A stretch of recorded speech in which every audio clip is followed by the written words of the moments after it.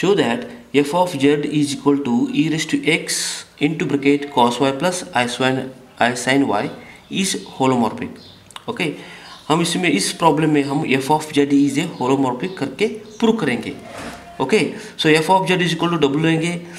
So w is a u plus I we. Real part को imaginary part को separate करेंगे. बाद में differentiate with respect to x and y partially करेंगे.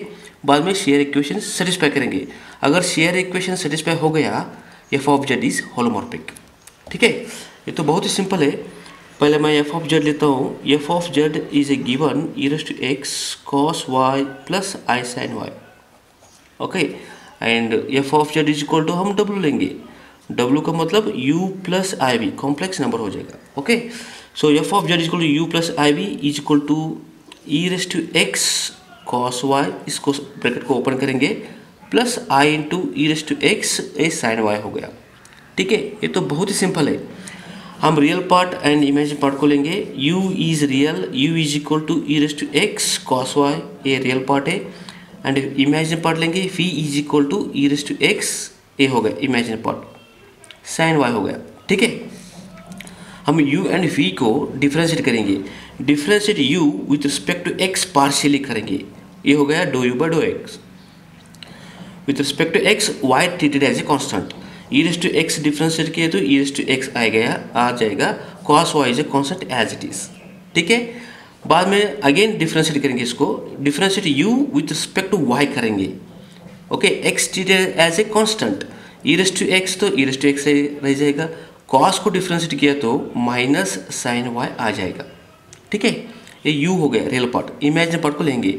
Differentiate v with respect to x partially, y treated as a constant, एक constant हो गया. Differentiate इसको करेंगे, ई रेस टू एक्स किए तो ई रेस टू एक्स ही आएगा. And this is sine Y constant. Differentiate v with respect to y partially, x treated as a constant, एक constant हो जाएगा. इसको डिफरेंशिएट करेंगे, साइन बिकम कॉस y. हम शेयर इक्वेशन देखेंगे. ओके नाउ कोचीज शेयर की equation मतलब कोचीज Ramon equation. Okay कोचीज Ramon equation is dou u by dou x is equal to dou phi by dou y and dou phi by dou x is equal to minus dou u by dou y. ये दोनों equation satisfy है तो f of z is holomorphic हो जाएगा. Okay इधर देखिए dou u by dou x is equal to dou phi by dou y, same ही है ना, e raised to x cos y.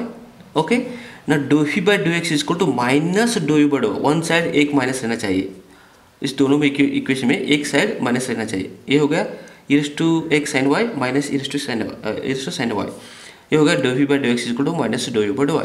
मतलब CR equation is satisfied. Okay satisfied हो गया. Now therefore f of z is a holomorphic function. This is required solution. So f of z is a holomorphic function. This is required solution. अगर आप इस video को पसंद आए तो subscribe कीजिए, लाइक भी कीजिए, कमेंट्स भी दीजिए. अगर सब्सक्राइब किए तो नई वीडियो का नोटिफिकेशन आपको आएगा. Thank you.